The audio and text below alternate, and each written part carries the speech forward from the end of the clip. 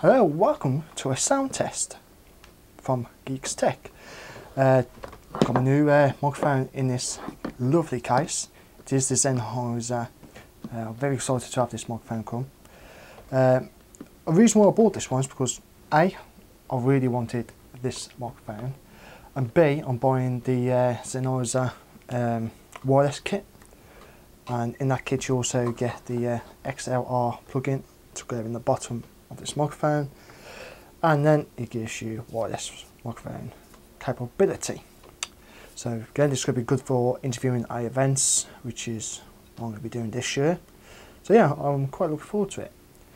But people's asked me to do a sound test and upload it onto YouTube, so hey, why not, eh? So I'm going to be doing a 3-part sound test. Test 1 is going to be using the bit kit I've been using for some time now, which is the everything that I've been reviewing basically.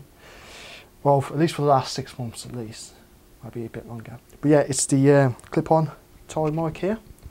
I don't know the specs fully, so I can't really say because I just don't know. What I do know is a Audio-Technica microphone. Yeah, the tie shirt clip microphones. They're called lavalier or something. I'll just call them toy clip-on microphones. So yeah, test 1 is going to be using this. Test 2 is going to be using the onboard Canon HV30 microphone. Then test 3, I'm going to be testing this out, which I will plug it in wired because I haven't got the wireless kit yet. So yeah, so let's get on with the testing.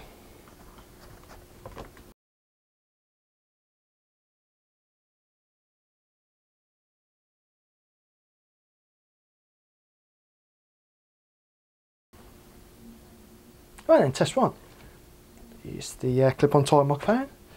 Sounds quite good, and if you are a regular follower that's been following me for some time, you know that that this sounds pretty good. Yes, it does need a bit of editing because it does only transmit in mono. So in the Final Cut Express, I do have to spread the sound over to the 2 channels, left and right, and also boost the sound gain up a bit. But to be honest, no matter what I use, I always boost the sound gain up anyway. So yeah, that's test 1 using the clip-on microphone.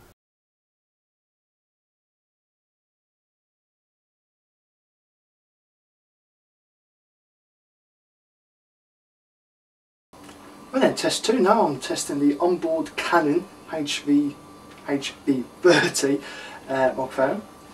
To be honest, it's not too bad for a microphone. There are a few issues with it, but remember, I'm actually doing a review. Yeah, I use this camera for reviews. Where if I took it away on holiday, I'll be happy with the sound. Simple as that. Again, this is unedited, so how you hear, it's how it sounds. Sounds pretty good, really. Again, I've only boosted the gain up a bit, so it makes it a bit louder, but that is totally it.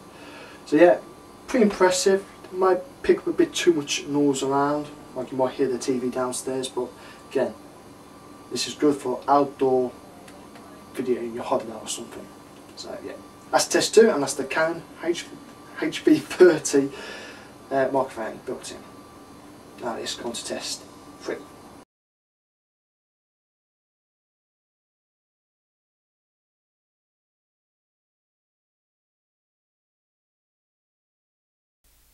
Well, now we are on the test, which is the case of Sennheiser MD46.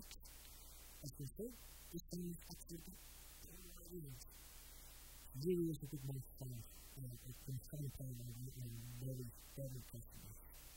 And so good. It's really good. This is 4-year-old, so this is nice. Yeah, so good. So that's the main is to pick a pattern to go everything from this.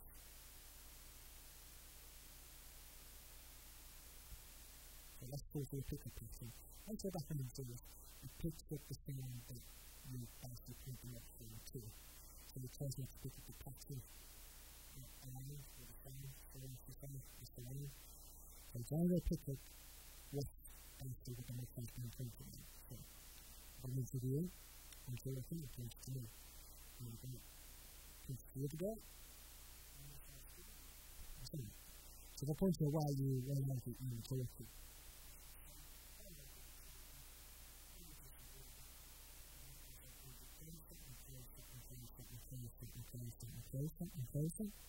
That's the best thing is to get it in. So that's the sound test really. Hope this be useful for you. Get the voice request, so that's a bit. Look up for the full blind review guide to screen, and we'll be doing a full review on the smartphone along with the latest text. And we'll be ordering in the next 3-4 weeks. So we'll find a couple of minutes time for the full blind review. That's it for me, and as always, you can follow me anytime on www.geekstech.co.uk, twitch.com/4geekstech, YouTube.com/geekstech, Facebook.com/geekstech, podcast.geekstech.co.uk, where you can subscribe to the podcast. And as always, questions or queries, maybe on the list. Technology and social media, please do send me an email over at ryan@geekstech.com. That's it for me, and I'll see you next time, and see you later.